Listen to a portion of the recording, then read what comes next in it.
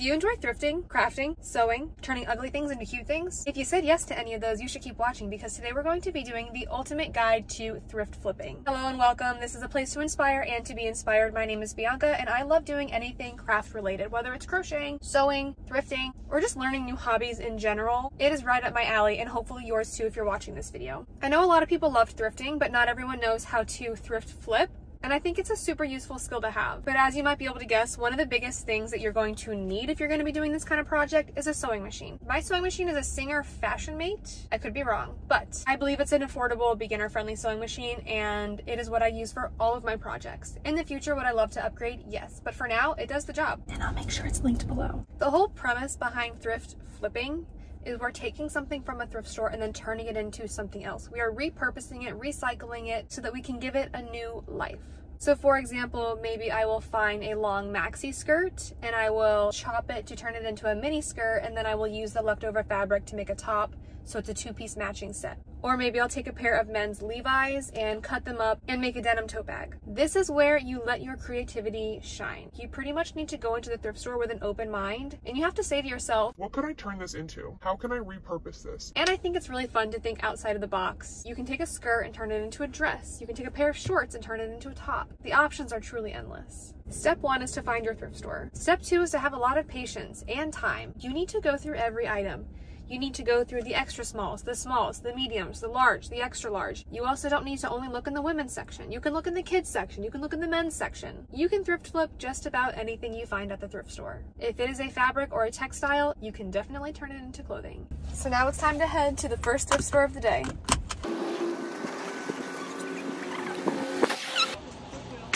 The key to not feeling overwhelmed when you walk into the thrift store is to have some idea of what colors you're looking for, what fabrics you're looking for, and of what you might want to make. So say I really wanted to make a two-piece set. I know that I need enough fabric to make that two-piece set, so I'm not going to be looking at shorts or mini skirts. I'm going to be looking at pants and long maxi skirts and long dresses. And if I want something to be long lasting, I'm not going to choose something that feels super cheap. I don't mind certain polyesters as long as they feel okay. I choose to just stay away from anything Shein or anything of that quality. I love finding denim and cotton, and linen is also always a great find. I'm going to keep this skirt here a maxi skirt. I just want to alter it to fit me a little bit better. I wanted to like this one so much, but unfortunately the fabric was just a cheap velvety material. I really love this one, but I just bought a denim dress from TJ Maxx a few weeks ago and I don't need to. For this one, I think the pattern is adorable. That means we have potential to actually turn it into something that could be really cute. And I don't know about you, but I have been seeing Y2K inspired midi skirts all over the place, especially the paisley pattern. And speaking of the paisley midi skirts, here's another one. The cut of this one was a little bit different, so I'm just not a fan. I really tried to see the potential in this one, but I feel like it would just sit in my closet. We thrifted 4 items today. These are the 2 that I'm going to be flipping. The other 2, we're going to be leaving them as skirts. I just need to make some alterations to them, so that will be a separate video. This one, the brand is Princess Highway, and I did look it up online. It's an Australian brand, and a lot of their fabrics are viscose cotton blends. It definitely feels like cotton or linen, and this one is just from Target. Stop. I really liked the pattern of this, and I have some plans for it, which I will tell you guys about right now.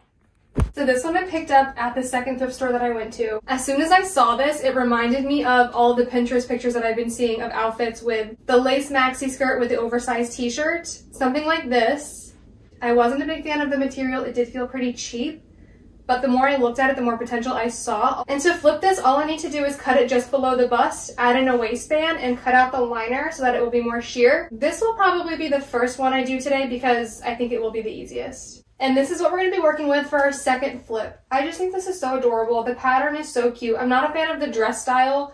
It's not my style at all. But the fabric was good and the pattern is really cute. It's definitely giving cottage. I feel like I should be baking a little pie in this. Very cute, but I'm going to be chopping it in half. My plan for this is to make one of those little tie front tops. I think if I cut this at the waist, remove the buttons, and then use the leftover fabric from the bottom to make some ties, and then attach them to make a tie front top. I think for me, it'll be a lot more modern and trendy and something that I will actually wear. So now I can start cutting them up and hoping that they turn out the way that we imagine. So fingers crossed.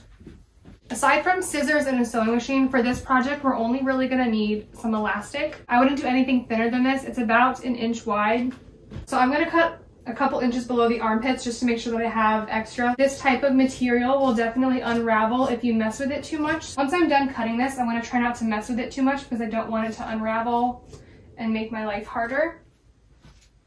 This liner, luckily, is attached on the sides all the way down, so I don't have to worry about this coming undone. And I'll bring you guys closer now so you can see what I'm showing you here. So this is the liner here, and this is the lacy outside. And you can see here that this liner is attached on this side here. So this here would be a perfect fit, but I want it to be a little bit snug. So I'm going to pull it a little bit, and that feels about right. And I'm going to give an extra 1.5 inches and then cut. So this is what we're going to be using for our waistband. So now we have our cut waistband. I'm going to find the center of the waistband, and I'm going to mark it on both sides just to make sure that I can see it. And I'm going to start with this side, and I'm going to put the center against this side here, and I'm going to fold it down once, and I'm going to use our little clip here.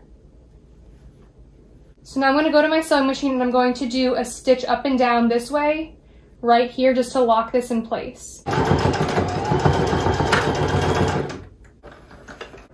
Put it under a sewing machine this way. And I'm just going to turn this to get the needle into the fabric so that I can pull it a little bit without it coming undone. So the waistband, we're going to keep it folded over, but we're going to pull the waistband and then pinch it here. So the elastic under here is being pulled, but this fabric is not being pulled. That way the whole thing will be stretchy.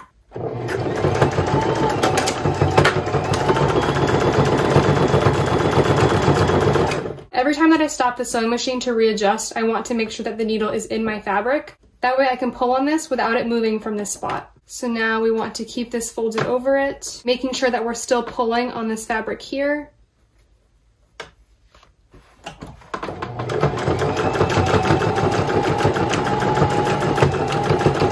And we want this to go a little bit past the other side. So once we fold this over here, and now we can continue all the way down.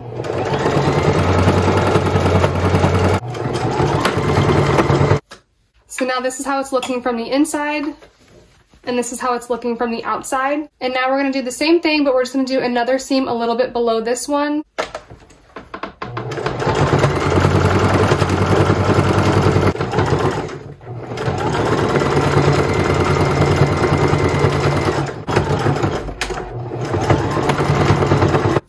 So now we just flipped it around, and we're going to do the same thing to the other side.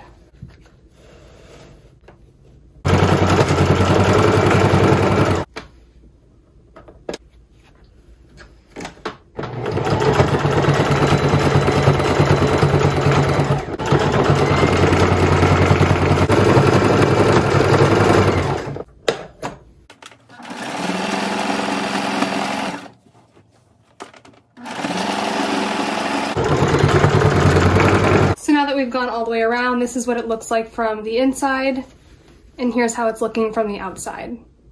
This is how we're looking now that we finished the waistband. It still has plenty of stretch to it to get it up over our hips. And for me, the length is perfect. It hits right at my ankles, but we're not done yet. We still need to cut out the lining so that it has more of that sheer look that we're going for. So this little red mark here is where I want to keep the liner, and then from here down is where I'm going to be cutting it out.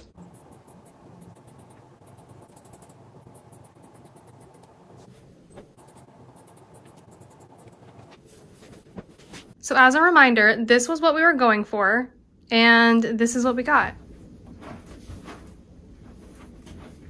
Did we get close? Because I think we nailed it. I think this definitely gives the same vibe. It's not quite lace, it's kind of like a crochet knitted lace, but I think it gives the same look, and I could have purchased this online for a heftier price tag, but we were able to make it for $7. And if the oversized t-shirt isn't your thing, you could also pair this with a baby tee. And this is how she looks styled with a baby tee and some different boots. I thought this time I would try them with like some knee-high Western boots. I really feel like there's a ton of different ways that you can style these. You can easily wear boots with this and then layer it with jackets or sweaters as well. So for this dress, my plan is to cut this hem off, and I'm going to use this hem because it's already folded so nicely. I'm going to seam rip this, and then I'm going to add this hem to the bottom here, because if I just cut it here, it's not going to be quite long enough. It'll be way too cropped for me. And if I cut it here, then this here is gonna look a little bit too frilly since it's pleated here. I'm going to remove these buttons, and then I'm debating on just leaving these holes, or I could just fold this side under and then sew it that way. And then I'm gonna have a little tie here at the top and maybe one more here in the middle, and then the rest I will leave it open, I think. We'll see how that works.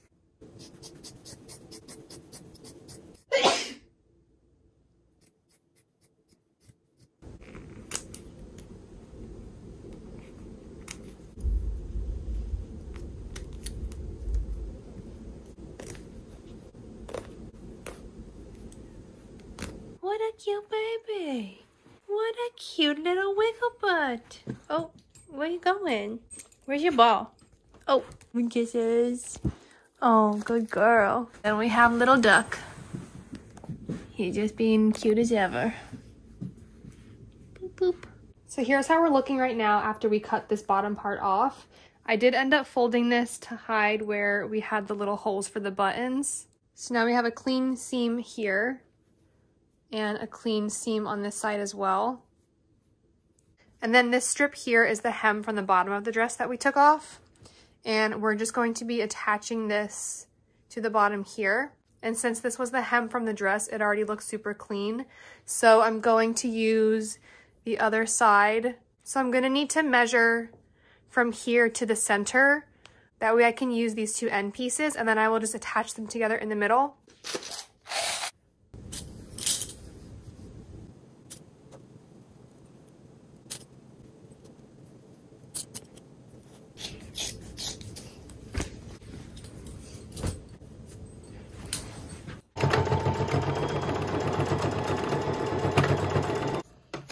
And now we can attach it and just make sure that we have the correct length and make sure that it fits.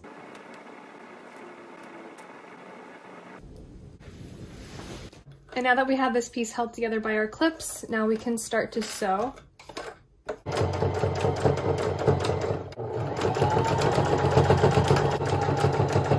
So we finished adding our hem to the bottom of this to give us a little extra length. And we're gonna cut and sew our strips to make the ties before we iron. That way we can just iron everything together at one time. So this is our leftover fabric that we're gonna use to make a few little strips. And I will just cut about 2-inch strips like this. And then I'll show you guys how I turn them into the straps.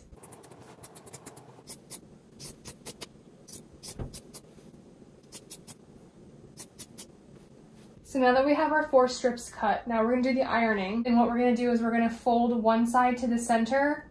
We're gonna iron that all the way down, fold the other side to the center, iron all the way down. And then we will fold it one more time, and then we'll iron it like this as well. And then we will sew a simple stitch across here at the opening so it doesn't come undone. And then we can attach it to our top.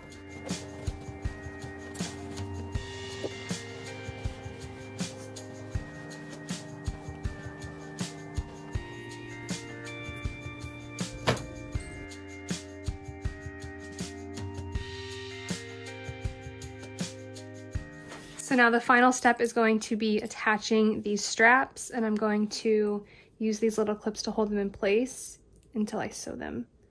So I'm going to do one there, and I'll do one, I think maybe I'll do one just below. So about here.